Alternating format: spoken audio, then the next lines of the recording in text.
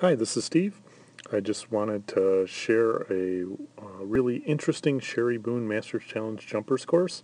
She was kind enough to let me share it with you.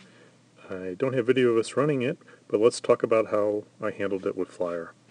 There were a few different ways to handle it, but I'll just go over our approach. So here's the course itself. Let me zoom in a little so we can get it just fitting just on the screen here. Right, this looks pretty good. So start out at the top right with 1 to 2. So I took just a slight lead out towards 2, release Flyer, did a front cross wrap.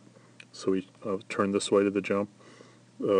Some folks there was enough room to turn the dog right, which gave a little better weave approach, but I didn't seem that was really necessary. So able to got Flyer in on the weave, stayed on this side, got a little bit ahead, and then pushed him to the end of the weaves. Then it starts getting into the tunnel. Then it starts getting a little more interesting in that you really need to get the dog out into the backside of 5. So once I pushed him into the weaves, I pretty much took a blind cross so that when Flyer came out of the weaves, when we get the blind cross, I could then support him, push him to the backside, and then I just did the front cross over the jump and did a forward send to this next obstacle 6 here.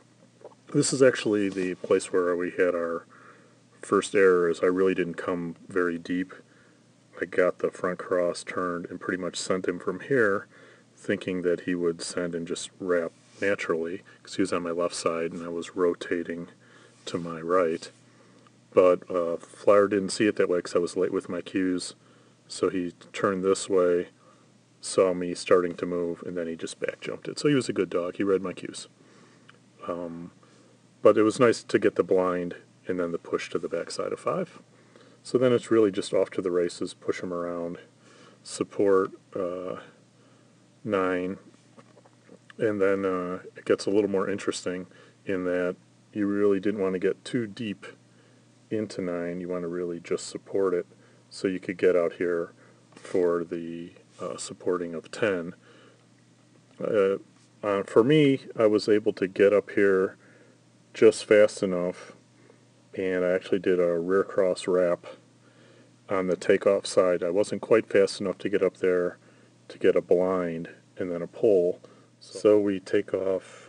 I took off running and got in here to pull with just a regular old shoulder pull Flyer around from coming off that rear cross into 12. And then really, I can't remember what I did at this point, to be honest. I think I wanted, from a dog's path perspective, turn him right around 13 to bring him back to 14, because it gave a little better line as we go up towards 15. But I have a feeling, I seem to recall, I really just wrapped him to the near side, because that was actually easiest for my path, because I would come in, support what is effectively slightly a backside there, pull him towards me, treat this just like a classic jump wrap, so I get a nice tight turn at 13, and then I was off to the races pretty much, so I could get ahead of him, support 14, and then because the dog's path is pretty sharp to get up to the 15-16 throttle, I was coming into this really gunning for a front cross on the front cross line here to tighten up that line and get him turned towards 15, which actually, because I left him at 13 with the wrap, I was able to get up to 15 and get that cross. Then this 15 to 16 is really classic throttle, so I handle these typically backwards. This is a jump wrap, moving slightly forward, send him, then I just keep going down that line, so let me draw that a little better.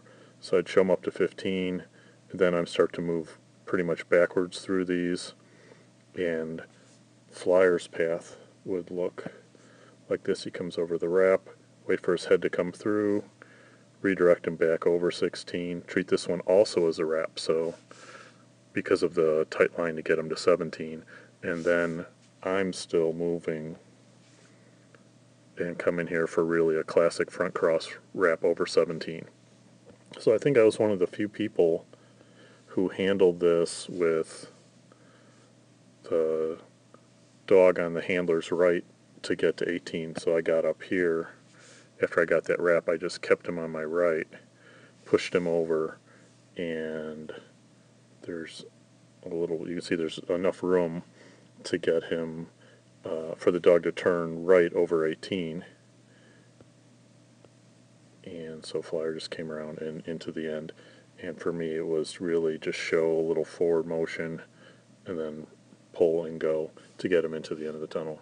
So this was just a great course. I really enjoyed running it, and can't thank Sheri Boone enough for letting me share it with you guys. If anyone has their own videos of this, let me know, and I'll post them in the article too. Thanks for watching.